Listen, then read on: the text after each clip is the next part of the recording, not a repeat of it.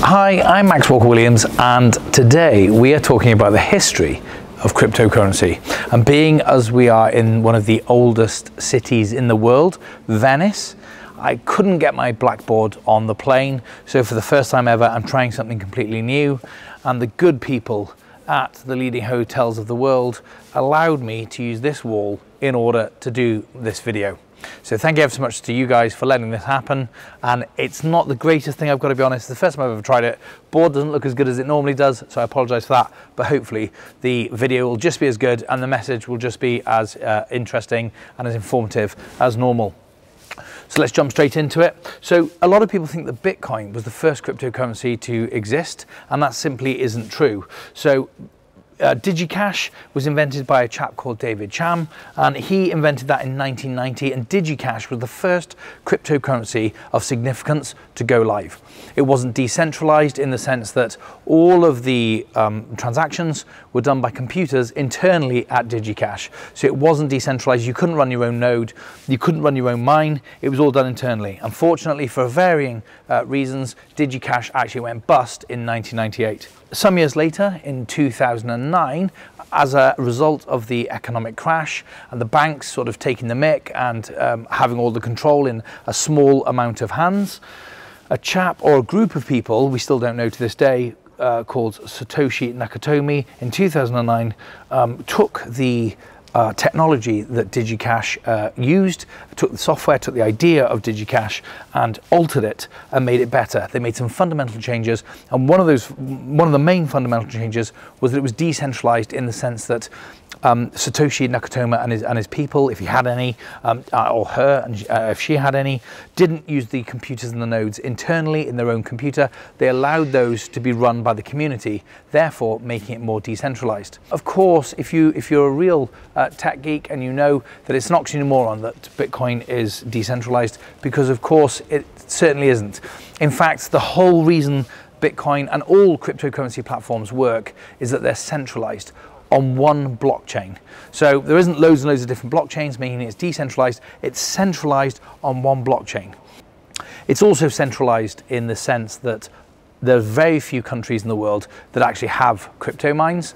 There's sort of America, it was China, they banned it. So it's sort of America, Russia, the UK, and a few other minor countries. So it's very centralized in that sense. It's also centralized that the majority of people that own Bitcoin crypto mines now in the world is a select few wealthy people. So it's centralized on one blockchain. It's also centralized that most miners, over 60% of all the miners in the world, are owned by only 1% of all the mines. So Bitcoin was a massive jump forward, a massive revolution in the cryptographic technology space, but there had some fundamental flaws. And there are a few people in the crypto community, particularly in the Bitcoin community, who disagreed with or tried to improve on some of the rules, some of the hard rules, like the hard cap of 21 million Bitcoins being in existence, and they wanted to change that.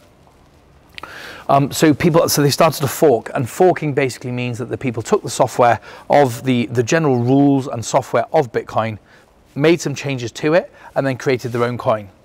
And in October of 2011, Litecoin was born. And Litecoin was sort of the first breakaway serious coin that was to compete and try and steal lion's share of Bitcoin. So in 2014, we had the first and second ICOs. So ICO stands for Initial Coin Offering. In traditional stocks and shares, you have a private company which is owned by an individual, and they take that public, and then the public can buy stocks and shares of that business, and they can own a small piece of it. So in the crypto space, the coin equivalent is they sell an ICO, which is an initial coin offering, and private projects allow private individuals to buy coins at a fixed price to allow them to grow the project, advertise, pay wages, and that sort of thing. Ethereum raised 18 million in their ICO. So in their initial coin offering, Ethereum raised $18 million. They now today have a market cap of $345 billion. So if you were one of those early investors and you held on to those coins, you've done very, very well indeed. So as the crypto market grew and we went from Bitcoin and we had all these forks, you know, Mastercoin, Litecoin, and a lot of other different Bitcoin Cash and a lot of other different projects, one of the massive problems with the cryptographic technology and with the industry was price fluctuations. So there was a massive demand for some stability, coins and projects with stability, so that people were able to predict, buy coins, stable coins, and use them. Because it's no good having cryptocurrency to buy things if you go to the shop on Monday and a pint of milk is 1 Bitcoin and that Bitcoin's worth £1, and you go to the shop on Tuesday to buy the same bottle of milk and that bottle of milk is worth 1 Bitcoin and that Bitcoin's worth £1 million. So it doesn't make any sense. So you can't have massive fluctuations if you're going to be using cryptocurrencies or any other form of money in real life. So, you know, stamps. If stamps were 10 pence today and £1 million tomorrow and then 30 pence the day after, it just wouldn't make any sense. And people wouldn't be able to send the post because they'd wait for a price drop, or they'd hold on to their stamps because they'd hope that the price would go back up and people would start speculating. And so there has to be some sort of steady currency in order to allow cryptocurrencies to be used in real life. So price fluctuations are a massive thing. As a result of this, people started to try and peg cryptocurrencies to something in the real life. So what that means is you take a cryptocurrency and you say, okay, every single one of these max coins is going to be pegged to the pound, the sterling. So if a pound is a pound, £1 is £1, one max coin is one max coin, and the worth of £1 is the same as the one max coin. So then you can predict, you can pay things like you do with your sterling, like you do with your dollars, like you do with the Australian dollars, or whatever it may be. You can do the same thing with the max coin because you know it's going to have that value tomorrow that it has today, give or take very small fluctuations. So people started doing this. The first big one to break out was a cryptocurrency called Tether, or USDT. And if you're in crypto space at all, you will have heard of USDT, and that's how Tether came about. People tried pegging cryptocurrencies to oil, they tried pegging them to a gold, and Tether pegs to the United States dollar, so hence USDT. So if you peg it to gold, for example, the price of gold, it doesn't fluctuate and it holds, which basically means it holds its value, and then it's easy to predict tomorrow what it's going to be worth because the price fluctuates but very slightly. And that made things a lot easier for people when trying to trade or transact in currency. In 2014, Tether was the first big breakaway cryptocurrency that managed to do this. Nicknamed USDT, it was the US dollar tethered. So it's tethered to the US dollar, so one Tether coin is worth $1 US. And if the dollar is worth $1 tomorrow, then so is USDT. And it's far easier to predict and pay for stuff and keep it on an even keel because it is pegged to the value of the dollar. There was a big problem. When Tether first launched, they actually said that they would keep enough US dollars in reserve to honor every single USDT coin, which meant that if you had 5 USDTs, just like when you used to have $5 back before Nixon and when the US dollar was on the gold standard, you could go into any bank, hand over $1 and get $1 worth of gold. The idea with USDT was that you could go online, send your USDT in, and you would be returned with dollars, and they would physically hold these dollars on reserve. In 2017, however, there was a run on Tether, and they weren't able to honor all of the people that were requesting to get their money back for their USDT. Despite this, the project carried on, it didn't fall away. They were never audited, and they've never shown their financials, which kind of blows my mind. There's very few industries where you get away with something just so nonchalant and everyone just moves on and forgets about it. And even serious people in the cryptocurrency don't realize that there was a run on Tether. They weren't able to meet their commitments, and they still moved forward and they still carried on. So it's quite mind-blowing. And also, despite all of that, in 2019 and as late as 2020, 75 to 80% of all Bitcoin transactions were transacted through Tether, which basically means you've got one project transacting with another project, and the other project is very questionable at best. So in 2017, price fluctuations are so crazy that they get the attention of a chap called John M. Griffin. Now, John M. Griffin is a professor at Texas University, and he looks into cryptocurrencies, particularly Bitcoin. And he has done a study, and I'll put a link in the description below to that study, that says that one person managed to manipulate the price of Bitcoin in late 2017.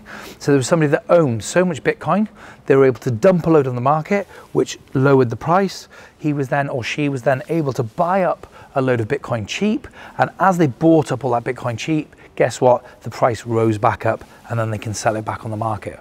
So unlike a pump and dump, which is where you pump up the price and then dump a load of stock and sell it all to the retail investors, this is the opposite.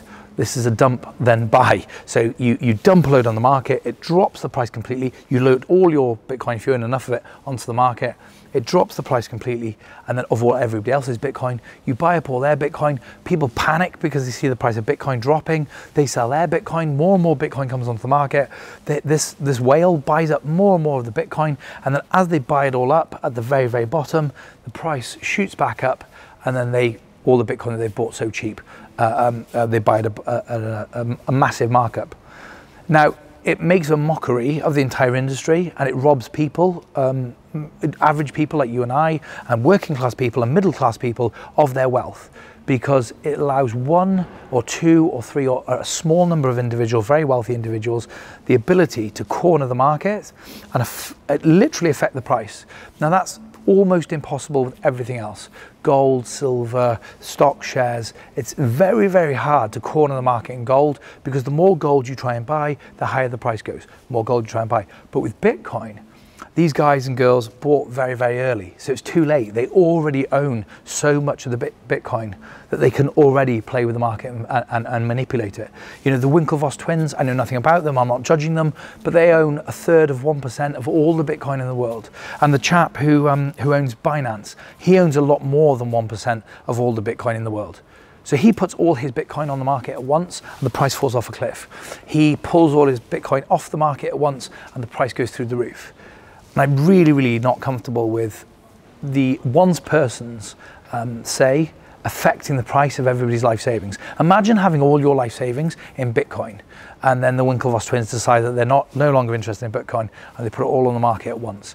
At their whim, your life savings fall through the floor. We're now in 2022, and the world has come on a long way. There are over 16,000 cryptographic projects on the market right now, and the industry is growing and growing, and we've had a lot of growing pains, and there's a lot of sort of murky, dark history, but I like to think that we're getting past that now. I just wanted to give you a brief, very brief history of some of the sort of little nitbits that you might not know about the cryptographic history while I'm in such a historic place like Venice. I hope you found this video interesting. It's been a little bit tricky to film, I'm going to be honest. I'm not even sure how it's going to come out, but I hope it's good. I hope you got something from this. If you have any questions, please leave them in the comments below. I'll see you soon.